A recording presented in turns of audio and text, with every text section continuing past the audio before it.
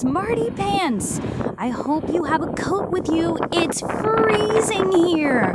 I came all the way to the North Pole to test out my compass, but now that I got here, it's going crazy. I wonder why. First things first, I'd better find somewhere a little warmer so that we can talk properly. Oh, there, I see a hut. Let's go inside and warm up a little. Whew. That's much better. Now, if you're wondering why I'm all the way in the snow at the North Pole, it's thanks to a question from our friend Mirri. Hey, Mirri, tell us what you're interested in learning about. Hi, my name is Mirri, and I am 8 years old, and I want to know how magnets work. That is an awesome question, Mirri. Thanks for sending it in. I really want to answer it with my friend Zack. He actually went to the South Pole to see what his compass is doing. Let's give him a call. Hey, Emma, how are you?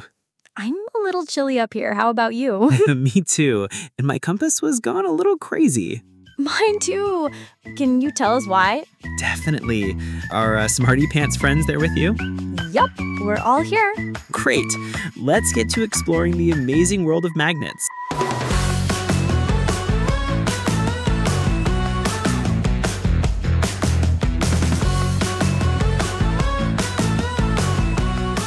Welcome back, Smartypants, to the show that helps you discover amazing and surprising new things, like opening a toy and finding something even cooler inside.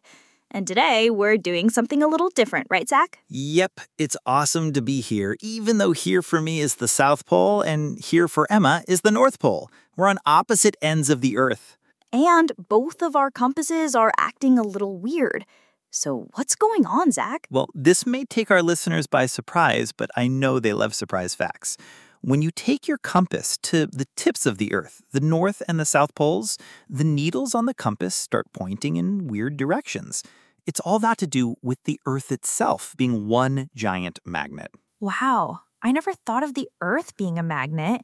My magnets are on my fridge and in toys. Yes, those are the magnets our listeners are more familiar with.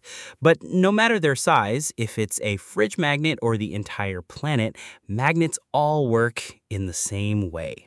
They all have two sides. One is called a North Pole and the other is called a South Pole. Just like where we are? Yes, exactly.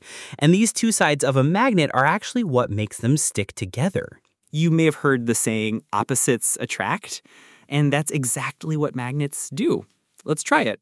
Emma, do you have a couple of magnets handy to try something?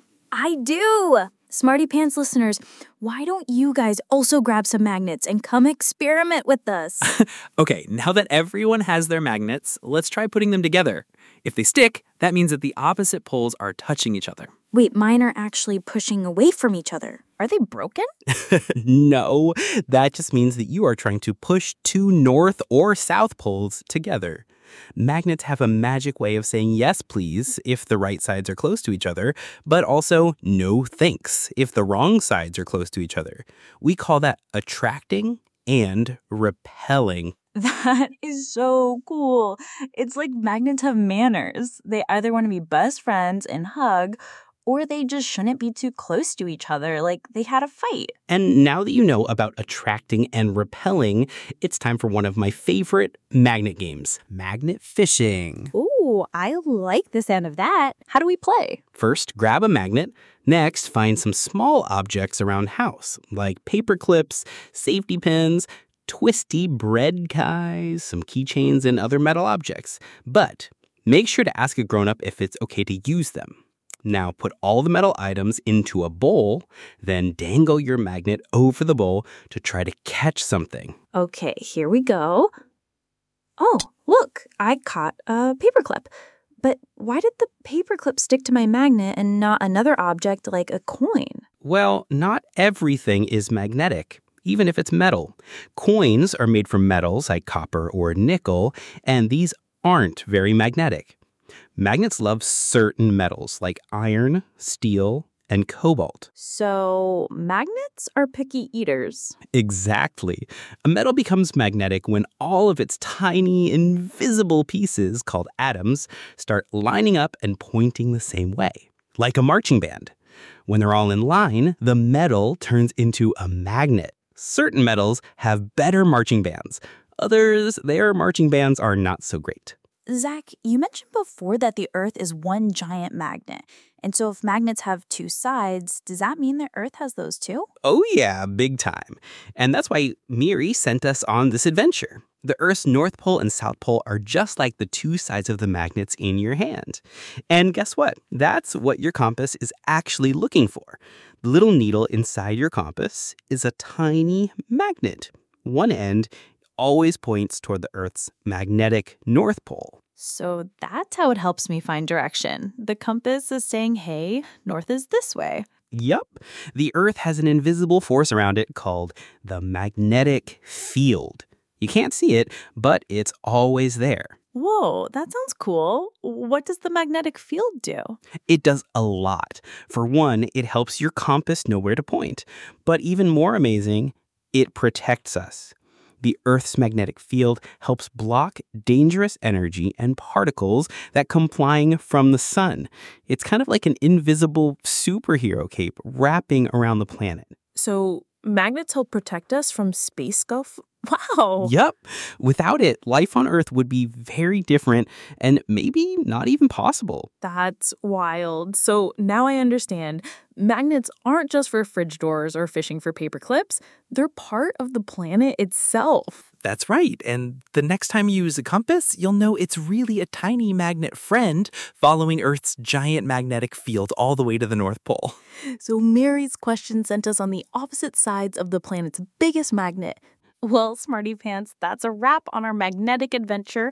I've learned so much, and now I just need to figure out one tiny little thing: how to get out of the North Pole without turning into a popsicle. Maybe you can use your compass to find the nearest hot cocoa stand. If only. I might have to build a sled, harness some polar bears, and follow my trusty magnet friend south. Don't forget your mittens. And a blanket, and maybe a portable heater, and a very big thermos of soup. Good luck, Emma, and thanks to all of our Smarty Pants listeners and to Mirri for sending us on this super cool adventure. Get it? Cool? Oh, Zack. Okay, listeners. Until next time, stay curious, stay warm, and always follow your magnetic sense of wonder. Bye, Smarty Pants. Bye. The Hey Smartypants podcast is produced by Leora and Nouveau Cohen and their dad. Our theme music was created by Andre Rossi, and we use different AI voices, like mine, to deliver our content. We invite you to send us questions you want the answer to our email, heysmartypantspodcast@gmail.com. See you next time.